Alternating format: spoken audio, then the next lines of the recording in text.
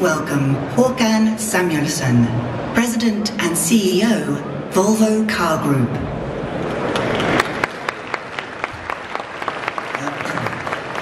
Welcome to us here at Automobility LA. We are very glad to see the big interest in our company, and as you can see here, we're doing something a bit different. We have no car on our stand, and we believe really that showing a car on stage, pulling off a silk sheet, maybe is not the best way of presenting a car in the future. Because a future car is more than just chrome and leather and horsepowers. Even more important will be the consumer experience that the car can deliver. So we have chosen to really focus on that today here, and we believe having a car would dilute that message. So right now we would like to give you an idea of the future of in-car infotainment. We will present the partnership we have with Google and how we, by introducing the Android operational system in the car, we can offer, of course, a much wider offering of different applications in the car, which is something our consumers are really expecting.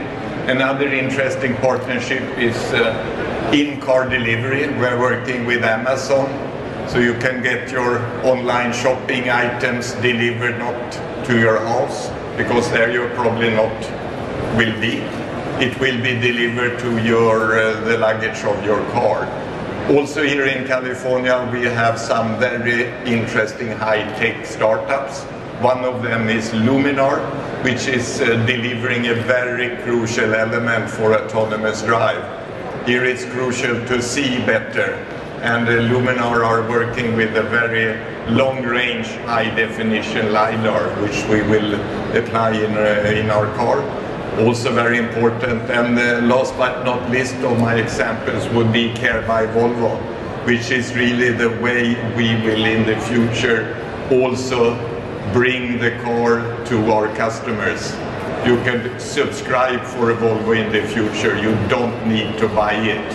And this is something that is also very attractive to customers. So these are examples really how we can, with better consumer experience, really come back to the original idea of the cars and strengthen that. And that is really the possibility to go wherever you want to without schedules exactly when you want it. It's really the freedom to move.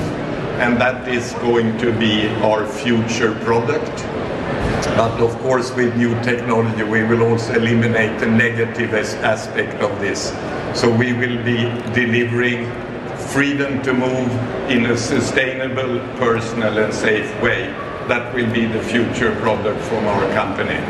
So with that, I would like to give the word to Morten Levenstam, who will tell you more about these examples. Thank you for coming. Hello and welcome again. My name is Morten Levenstam and I'm the head of strategy at Volvo. Well, this is not a car, clearly. So why did we do that? Well, typically when the automotive companies want to portray the future, we have typically shown concept cars. And if you look around this building, that's typically what you see all around this building. We decided this time it was more interesting to focus on the concept of a car instead of showing a concept car. Because the times, they are changing much more than I think most people are aware of right now in our industry. So instead of trying to do what we have done in the past, basically pushing cars out into people's lives, we would really like now to focus on how we can bring your life back into the car. We understand that people have a digital life and we would like to bring that digital life into the car through Google. We understand you have a lot of stuff that you want and we would like to bring that stuff into your car. Even more importantly, we would like to bring new people into the car, and that's exactly what we are doing with Care by Volvo, and we will talk about that in a moment. And then finally, driverless cars, where we have an opportunity now to also bring back quality time into the car. So it's really about taking people's lives and adding that into the car and discuss the concept of the future? Well, clearly this is not a car, and maybe Volvo is not just a car maker. In much the same way, Google is not just a search engine, it's much more. And we understand that all of you have a digital life, and we don't think it's so clever to try to fence you off from the car and build up a parallel digital life inside the car. So we would really like you to be able to take your digital life and bring that into the car. And with that, I would like to introduce David Ibbison, our head of communications. So David, could you please enlighten us what we are doing together with Google? I can try, Morten. Yes. Good afternoon and welcome. Anyone who's been online is going to recognize these colors. These are the colors of Google. Anyone who has used an Android device is going to know that Android device allows you to personalize your technological experience. It gives you flexibility. Imagine taking that level of personalization and flexibility into your car, and that's what we're doing. I am not the right person to explain this to you. He is. This is Nicholas. He's the Director of Software Development. Nicholas, tell us all about it. Well, the main reason we're doing this is that we want to build the world's best entertainment system. Not only that, we want to be the best device in the car. Our benchmark needs to be that we are the preferred device in the car that the customers use over their phones even. Android is the world's biggest software development platform, and it's used in smartphones, in tablets, in TVs, in smartwatches. And together with Google now, we're pushing that into the car domain. And that lets us leverage technologies from across all those domains to make sure that we can give our customers the best possible experience. And Android is an open platform, so it lets us easily work and collaborate with different partners to make sure that our customers have access to their favorite apps and services. So you don't need a phone, you don't need to connect a phone, but very much in the same way that you personalize your phone, you download your content, you'll do the same thing in the car. There will be thousands of apps to choose from, and if you like Spotify, you'll download Spotify. If you prefer Apple Music, you'll download Apple Music. And you'll be able to actually personalize it around you. I think personally this is the best thing since sliced bread, and it's the most fun work I've ever had. Good. I told you he was the right guy to talk about it. Okay, thank you, Nicholas. That is not the end of me. What I'm going to do is try and explain this rather weird stand to you. So Morten's going to say a few more words, and while he's talking, I'm going to move over there, and we're going to take a sort of a whistle-stop tour of what we're trying to say here. But for now, back to Morten. Thank you, David. Well, let's turn to quantum physics. Why is that? Well, I think that's the only exception where you can actually be in two places at the same time. You and I cannot be in two places at the same time, so if you buy things and you need it delivered at home and you're not at home, what to do?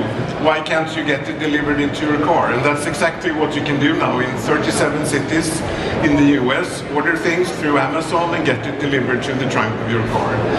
And David, could you please tell us why this is really important? Yeah, of course. I mean, I think there's a symbolic as well as a real interest in what we're showing here. What we've got is recognition of the fact that pretty well everyone in this room, I expect, has had a parcel delivered. Pretty well everyone has missed that parcel. Pretty well everyone has had to go and pick it up elsewhere.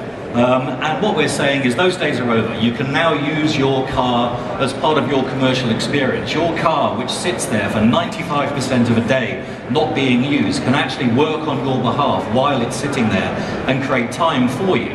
But that says something also about the changing nature of the relationship between the car and the owner of that car. Here, to talk to me about it, is another perfectly qualified guy, Jesper Andreasen. Jesper, please tell me all about it. Why are you surrounded by empty castles? Well, for starters, we believe that receiving a package should be as easy as ordering one, which is part of our digital strategy of simplifying the experience and putting control in the hands of our customers. We all know that online shopping is taking off, but that comes with a couple of pain points, especially when it comes to delivery. Will my package eventually get stolen, or could it get stolen? Would it be left outside in the rain? Or, to your point, David, having to wait around for it? We believe that at Volvo, we design our products around people. And by giving this everyday convenience, we hope to make life easier for our customers and also give them back time. And I'm really happy today to have Amazon with us on the stand, and I look forward to tell you guys more about the product. Good. Okay, for now, thank you very much. Just as a quick reminder, both Nicholas and all of our spokespeople are available to talk to you later, and we have a number of other things to show you. But for now, once again, that's it from me. Back to Morten, and I'll move on. Okay, thank you, David. Now, we talked about how you can get your digital life into the car and how you can get your stuff into the car. We would also like to get more people into the car. So I think one novel idea that we're having now is not to buy a car, but subscribe to a car instead. And that's a new way for us to getting more and new people into our cars. So David, could you please tell us a bit about Care by Volvo?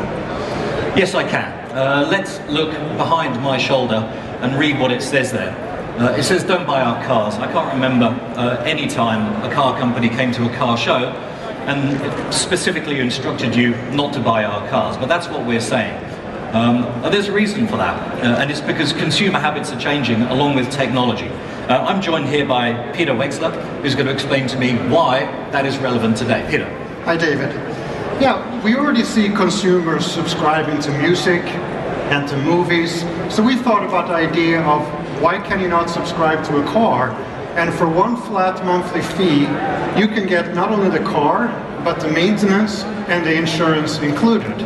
And this is something that we offer here in the US market today in all 50 states. And we have seen that it really resonates among our consumers. And specifically, it resonates with the younger generation. The average age of our Care by Volvo subscribers is 10 years younger than our traditional car buyers. Thank you, Peter. Okay, back to you, Morten, and I'll go to my next port of call. Thank you, David. Now we have basically discussed the present, but if we look further ahead, what is the big change that will come? There are many, as I said before, but one of the big changes will be self-driving technology, where we will have the ability to have self-driving cars.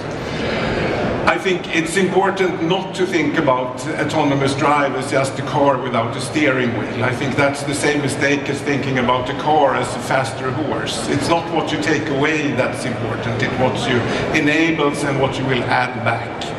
So it's a much more significant change than what I think most of us understand right now. And I think one key thing that this enables is that it will be possible now to put back quality time into the car again. That's one really important aspect. And we are working together with several different partners, and we will show a couple of them here. Zenuity. We will talk about our 360 concept, and we will also talk about Luminar. So David, can you explain a bit of this for us? I'll do my best. Okay, so let's take a look once again over my shoulder at this.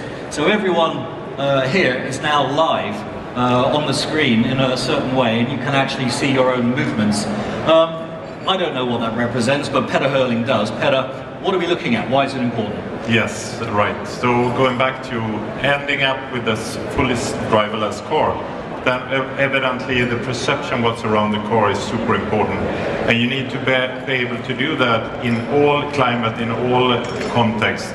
And what we see with the Luminar and the partnership and what we've developed jointly is that we have a really high resolution and also an extensive range.